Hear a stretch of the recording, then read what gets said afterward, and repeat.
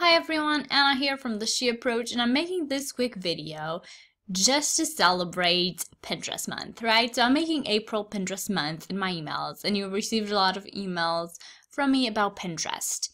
I talked about how you can make money with Pinterest, about some best practices that Pinterest itself tells their users to try to grow their accounts. And on my Instagram stories, if you've been following me, I put it in the highlights.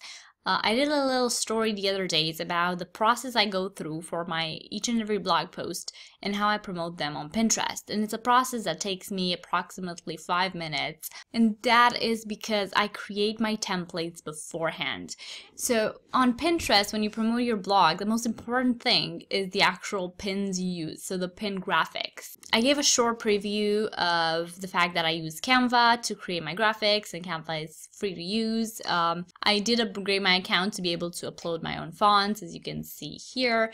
There are a few fonts that I get from Creative Markets that I really love, and I wanted the chance to be able to use custom fonts, and that's only available in Canva if you purchase their upgrades. But otherwise, Canva is completely free to use, and they have a lot of fonts that you can use anyways. So back to what I was saying, because I want this to be quite a short video, but I hope you guys can get something out of it. I did the Instagram stories about how I promote my pins, and I got more questions about how I create my templates in the first place.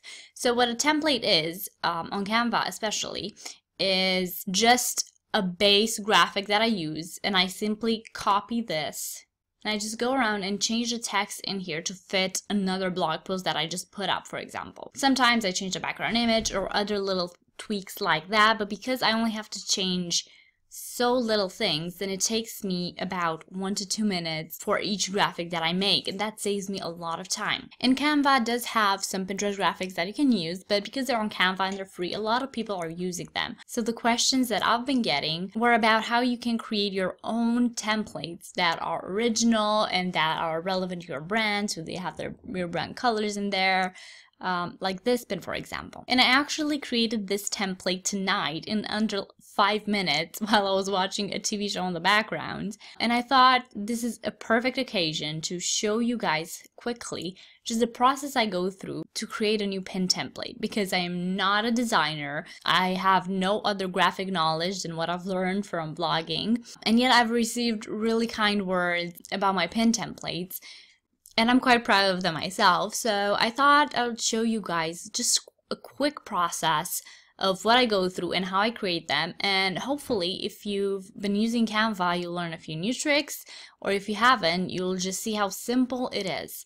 So to create anything in the first place, you will need to create a Canva account. You can go ahead and click on Create a Design and choose their Pinterest graphic. So you want an image that's obviously taller than it is wider, because it's going to show up nicer in Pinterest. Just to give you an example, this is the widest you can get in Pinterest, so they're not giving you any more space to make it wider, but they do offer you the opportunity to make it taller, so it will take up more space. Anyways, once you click on the Pinterest graphic, something like this will pop up. It will obviously be blank, and I'm going to start from scratch to design the same exact thing, just to show you guys how to do it. But if you guys are like me and you have no graphic knowledge, then starting from scratch can be so challenging, and I know this. And what I do is I actually go on Pinterest and search for inspiration. So I don't copy everything from another pin, but I just look on Pinterest, especially pins in my niche, but not necessarily. And I go and I see, oh, what do I like about this pin? Does this pin stand out? Could I transform this into something that would fit my brand? And then I try to recreate it on Canva, but add my own spin to it as well. But it's a great starting place if, as I said, you're not a graphic designer and you have no idea where to start, because there are a lot of times where I try to start from scratch and I had kind of this vision in mind about a pin, but then it turned out to be like so simple. And that's because I just don't have like the eye of a designer. But when I look on Pinterest, and I can think of elements that I wouldn't have thought of before, and it really helps me.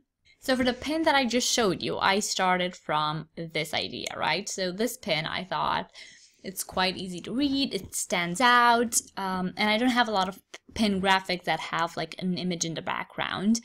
most of them are like very faded out, so I wanted to try to do something similar to this one. So I'm gonna quickly show you my process for how I transformed this into this. Alright, so I just added a new blank page on here.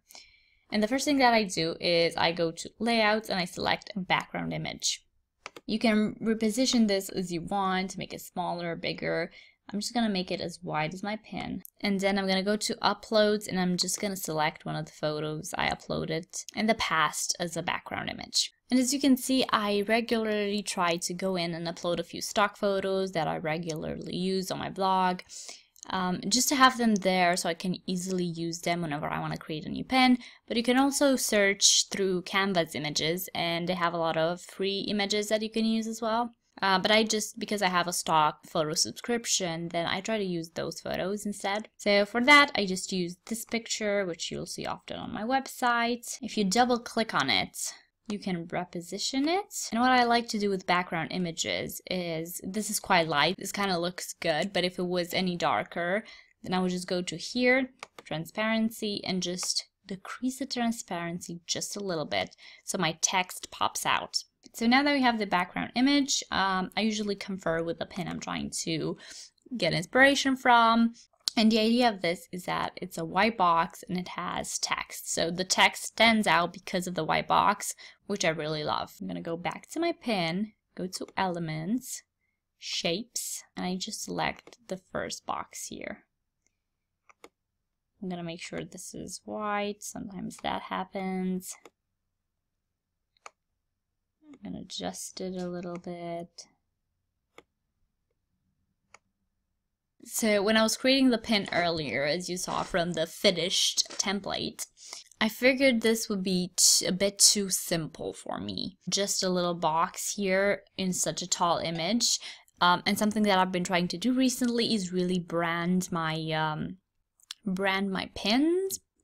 So then I thought to myself, why can't I add my logo like somewhere here at the top so it doesn't take away from the title, but it still makes my brand stand out. So I just uploaded a transparent PNG file of my logo, and I just made it small and I moved it there.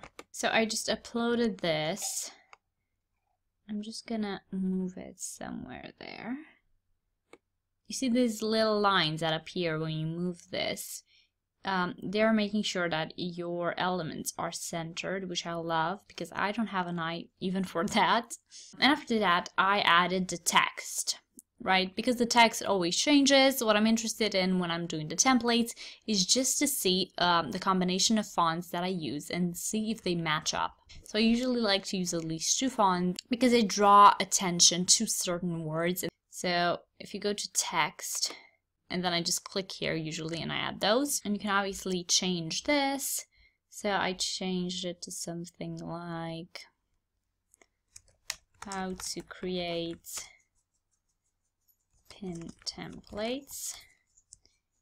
Then you can drag these around so they match your box. And what I did earlier was actually selected a different font. Thought this looked a bit cleaner. I'm just gonna increase the font size. And then I'm gonna add another font and change that to in Canva. Increase the font size a bit. And there you have it. You can always move these around and space them out to make sure they look pretty. And the final thing I did for this is to add my URL at the bottom, which is such an important thing to do because I have a lot of my pins stolen, especially the ones about making money blogging, because spammers just go in, search something on Pinterest, they download your image and upload it with their links. But because people recognize my URL, they got in touch with me and they said, hey, these people are using your pins. And unless you kind of specify on the actual pin where the pin is gonna lead, then people won't really be able to tell if your pin is stolen or not. And it's just an important part of getting your blog name and your brand name out there. So what I did for this is I just created a little box. So elements again, choosing a little box, making this a bit smaller.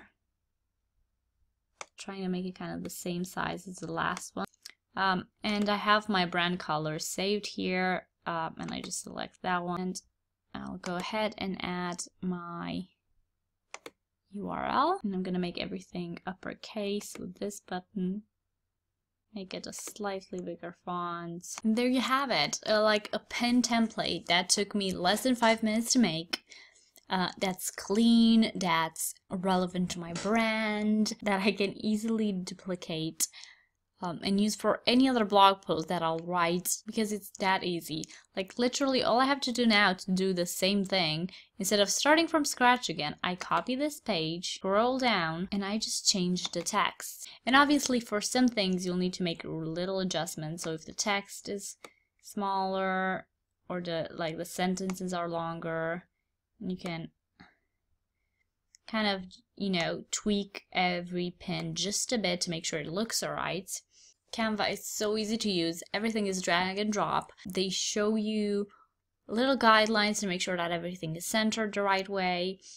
And for specific things, you can even group them. So if I want to move all this, for example, the little box with the text and the logo, instead of having to do it all individually, all I have to do is select the first, then click Shift when selecting the others, and click on Group. And what that does now is this is grouped, and you can easily move it up and down as a whole instead of having to do it individually. At any point you can go ahead and click Ungroup if you want to do tweaks to the individual elements, but this is usually what I do to create my pin templates, with a little bit of inspiration from Pinterest and a little bit of experience in Canva. I really hope this video was helpful, and if you do decide to go ahead and try to create some pins of your own today, then go ahead and hit reply and send me the finished template, because I would honestly love to see it.